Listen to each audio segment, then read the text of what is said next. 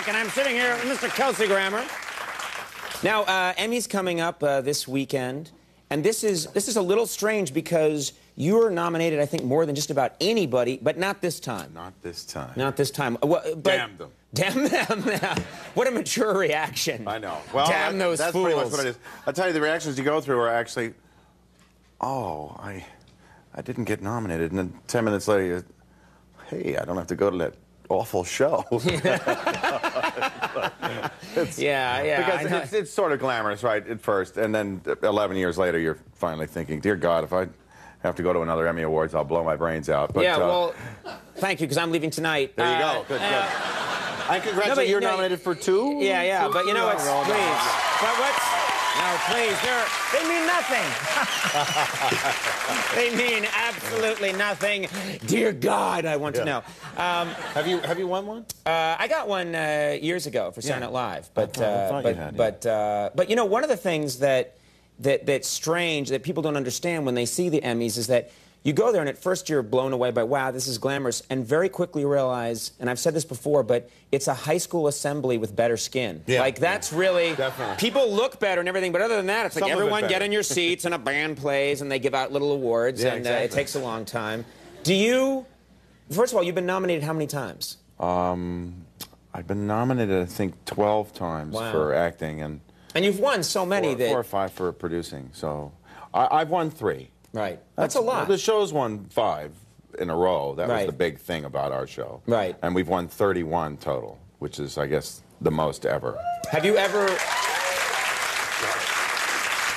But do you display the Emmy? Do you display the Emmy prominently in your home? I have just a couple of Emmys in my office, and it's funny. Years ago, I mean, to get a little perspective on it, I was sitting in an office of a man whose name is Robert Halmy. He's the fellow that runs Hallmark Entertainment, and he's from Hungary, so he has a little bit of an accent. And I saw 3 sitting up on top of his little whatever that was shelf. Unit there, and I said, "Oh, you got a few Emmys." He says, "Oh yes, the last 3 we got." He says, "I have 135 in storage."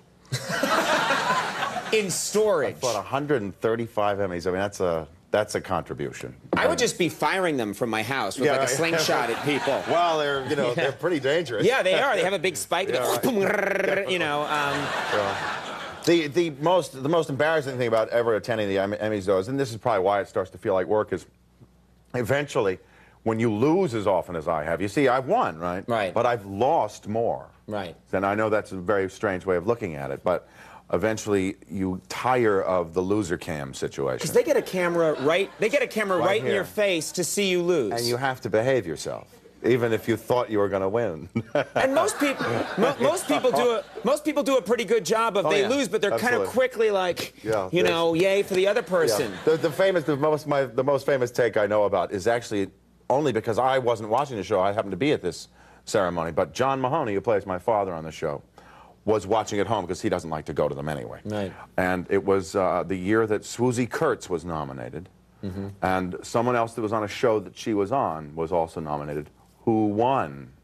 Swoosie Kurtz, obviously thinking that she was going to win. Right. So John Mahoney does this impression. So I'm doing an impression of John Mahoney doing an impression.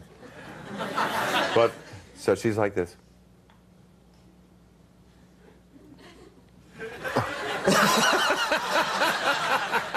And then she recovered really quickly? Yeah, it's a wonderful moment. Why can't people just, let it go? Be honest about it. Yeah, just be honest. Say, no, you don't deserve it, and just go crazy. He's not even an actor. Yeah, that guy's no good. Right. He's no me, and that's what... Exactly. I'm going to do this year. That's what you think. I think you should. I'm going to do it this year. I'm going to totally freak out. Well, now you're going to be on cam this time. That's winner right. or loser cam. Right. But either way, I'm going to freak out and misbehave. Because I think that's the way you at least make an impact to people at home. Yeah. This is the final year of Frasier. Yes. What are you going to do? Do you know? Kill myself.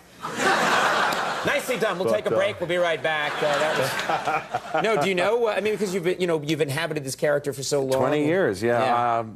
Well, I mean, it's not the only thing I've done with my life. So I mean, I still have that going on. I have a family to get to and to spend some time with, and I can always go back to drinking. Right. And, That's nice. This is a very upbeat and... Yeah. This is a crowd that booed the drop in cocaine production. So they're with you all the way now. It's a good crowd then. Oh, they were a happy bunch.